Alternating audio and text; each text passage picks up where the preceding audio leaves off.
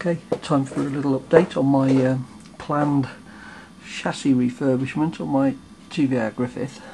As you can see, the chassis is in pretty good nick really, but it's all been waxed, and it's been waxed over and over for the years, so I'm going to go and take it this week to get the chassis steam cleaned.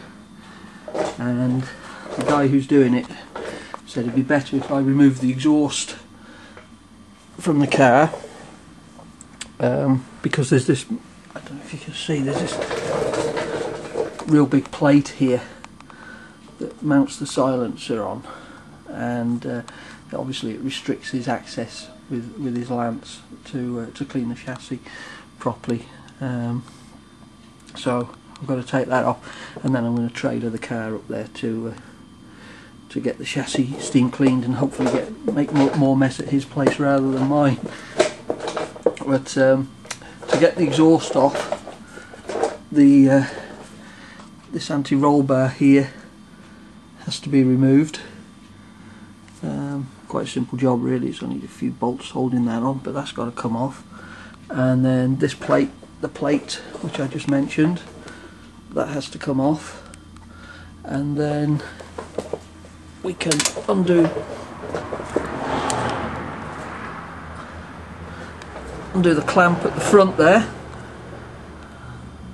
and that clamp there, and hopefully the exhaust will slide out backwards. But the exhaust on the TVR Griffith is actually in one piece, right from here at the front of the engine right to the back of the car in one big piece.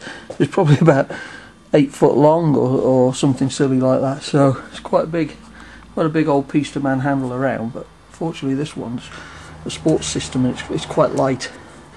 It's the box is half the size of the standard system, so hopefully I can get it off by myself with a bit of luck. So there we go. So what I shall do is I shall now remove the exhaust, and then I'll get the chassis cleaned, and I'm hoping the results are going to be good. And I'll put some more pics up, and folk can see what it looks like underneath with no exhaust on. Okie dokie, see you later.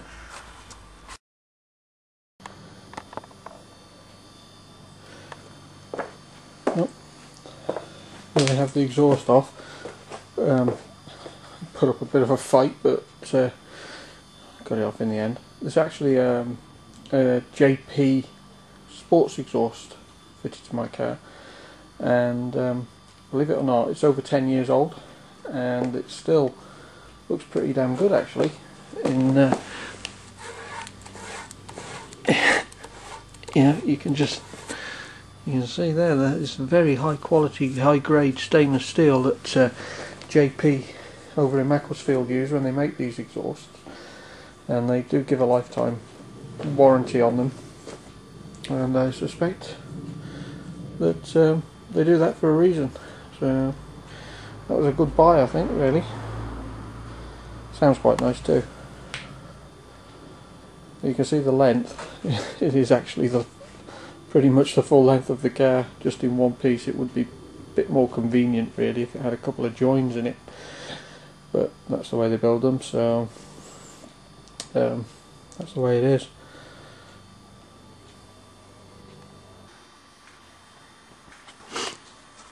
And then we see under the car now with no exhaust on, and you can see that access to the chassis is greatly improved. We should be able to get all up here where the prop shaft tunnel is, and right around the whole thing really. So that's the plan.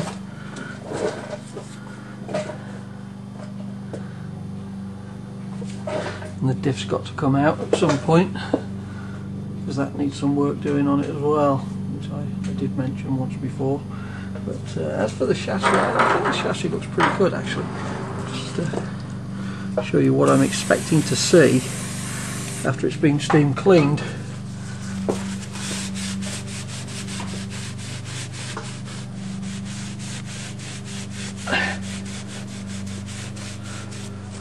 So if it comes up like that, I'll be pretty happy. I'm sure there's going to be some areas that are going to need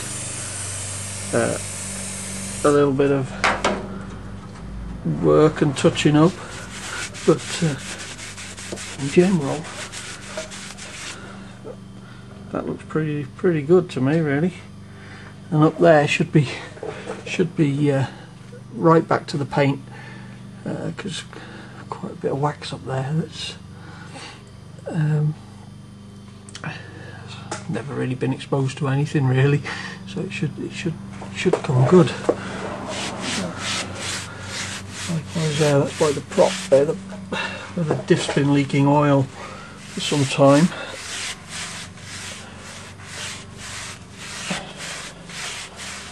And again, if it all works out like that,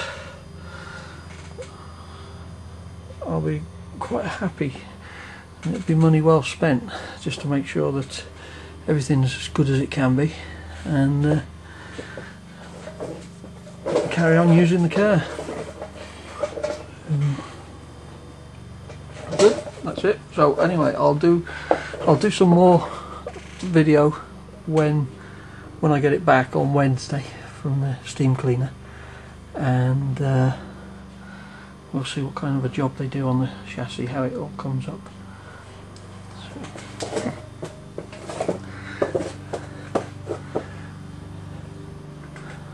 Engine mounts look good. That's another area on these TVRs that sometimes if people put the cheaper mounts in, they can come away from the bonding of the rubber can come away from the bracket, and it causes the engine to drop on one side. Not very clever really. Mine look okay. So, and the other side, bit of wire in there that needs tidying up. Not very happy with that. I'll have to sort that out. But, anyway, and there's the downpipe from the exhaust there. You can just see it. So,